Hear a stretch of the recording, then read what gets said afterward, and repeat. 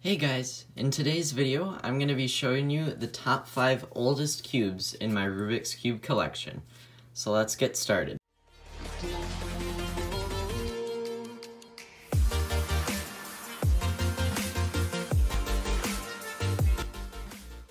So we'll start with the 5th oldest cube in my collection, and this is a Shenshou Megaminx. Now I want to say that this was gifted to me on the Christmas of 2014, so December 2014. This was given to me, and at the recording date of this video, it is August of 2019.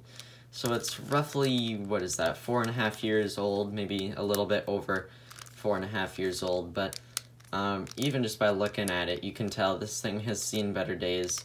Some of the stickers are peeling, and I mean, first of all, it was made in 2014, and it's a Shenshou, so it turns absolutely terribly.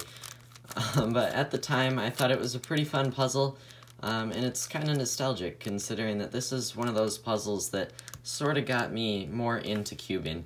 In fact, fun fact, I had a friend who his favorite puzzle was the Megaminx, which is actually the reason that I asked my parents for this puzzle in 2014. So moving on from this puzzle to the 4th oldest puzzle in my collection. Now this was sort of the cube that actually got me into speed cubing, as they call it. I always liked Rubik's Cubes before I got this cube, but this cube actually allowed me to get fast at it. Now if I'm correct that this is a Aolong version 1, this cube at the time of its making, which I want to say I was gifted this for my birthday in like 2015 or something like that, so it's roughly 4 years old, maybe a little bit over, but that being said, it was seriously incredible at the time. And with my number 1 oldest cube, which I'll get to showing you in a little bit, I averaged around 1.5 minutes, but with this cube I was able to get my times all the way down to 40 seconds, which felt really fast at the time.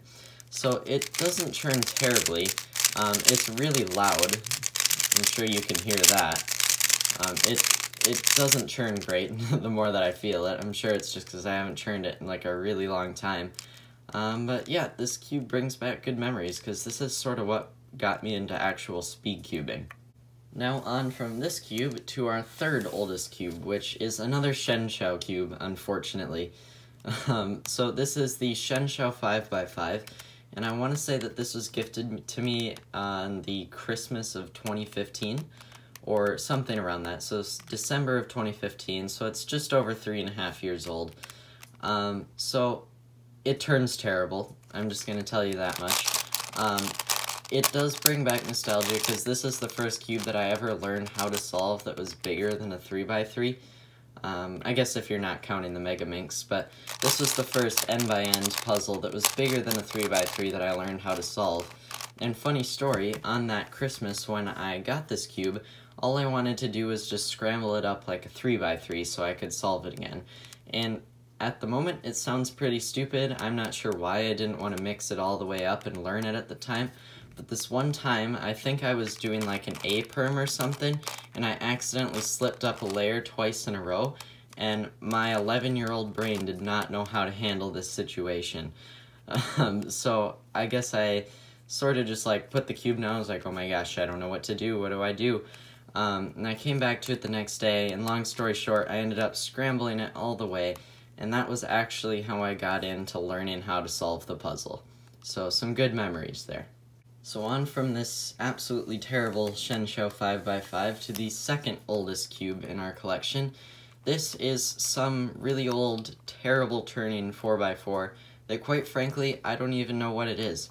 If for some reason any of you guys speak whatever language that is or are able to read it, you can let me know in the comments. It's totally okay if you don't, because I would have absolutely no idea. But it's some sort of old 4x4 that doesn't turn very good. At the time it was pretty sweet because this was, for me, filling the gap between my 3x3 and my 5x5. I wanted the 4x4 that I had heard so much about, and I didn't want a Rubik's 4x4 because I heard that those didn't turn very well. And at the time I didn't know just how bad they actually were, to say the least. But this cube was really fun for me. This one did take some learning time for my little 12-year-old brain, however you want to phrase that. So this brings back some good memories. I want to say this was gifted to me for my birthday in 2016. So it's like 3-ish years old, so it's not terribly old, but it certainly looks old, if you know what I mean. Okay, now real quickly before we get to the number 1 spot, I just want to do some honorable mentions, and they're not necessarily super old cubes, but they're more so just cubes that sort of got me into cubing. Our first honorable mention is the Cyclone Boys 2x2. All you need to know is it was my first 2x2 ever, and it turns absolutely terrible, and it's really loud. And not long after, I was gifted a Shenshao 6x6, which at the time I didn't know how bad this cube really was, but it was sort of the first cube that I ever had that was bigger than a 5x5.